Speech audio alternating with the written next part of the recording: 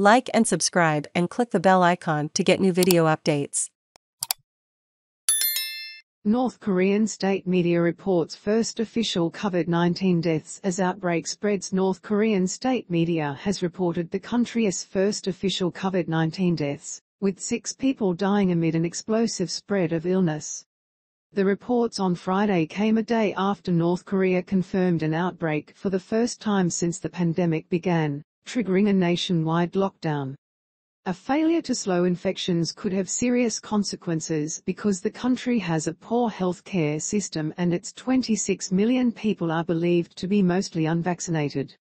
Some experts say North Korea, by its rare admission of an outbreak, may be seeking outside aid.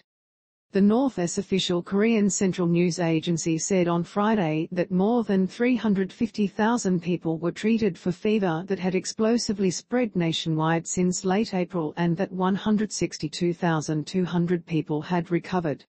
It said 187,800 people were being isolated for treatment after 18,000 people were newly found with fever symptoms on Thursday alone.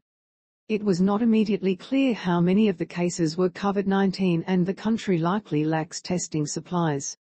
The North said one of the 6 people who died was confirmed to have been infected with the Omicron variant.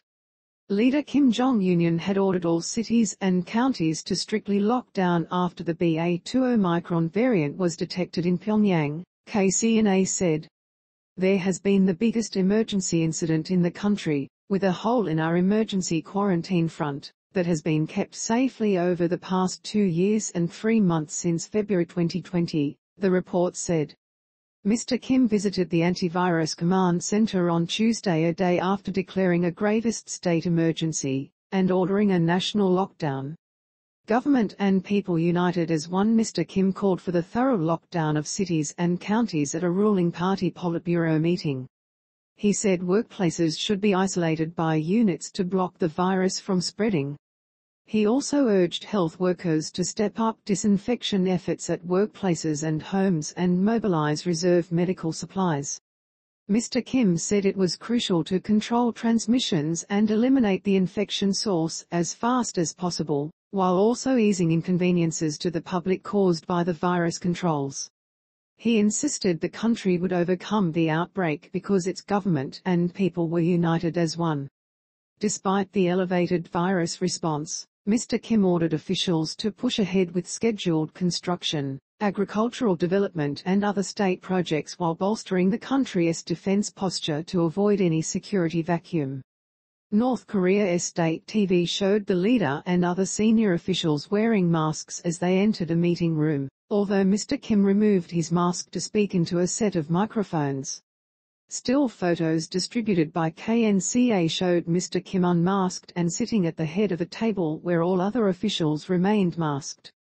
Offers of help from abroad. The measures described in state media and Mr. Kim's declaration that economic goals should still be met could indicate that North Korea is focusing more on restricting travel and supplies between regions, analyst Cheong Seong Chang at South Korea's Sejong Institute said. North Korea's government has shunned vaccines offered by the UN-backed COVAX distribution program, possibly because they have international monitoring requirements. Seoul's Unification Ministry said South Korea was willing to provide medical assistance and other help to North Korea based on humanitarian considerations. Relations between the Koreas have deteriorated since 2019 amid a stalemate in nuclear negotiations and the North's increasingly provocative weapons tests. In Beijing, Chinese Foreign Ministry spokesperson Zhao Lijian said Beijing was offering North Korea help in dealing with the outbreak. North Korea has reportedly rejected previous Chinese offers of domestically developed vaccines.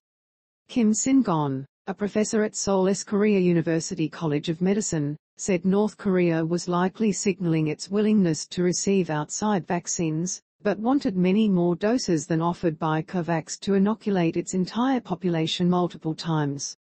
He said North Korea would also want COVID-19 medicines and medical equipment shipments that are banned by UN sanctions.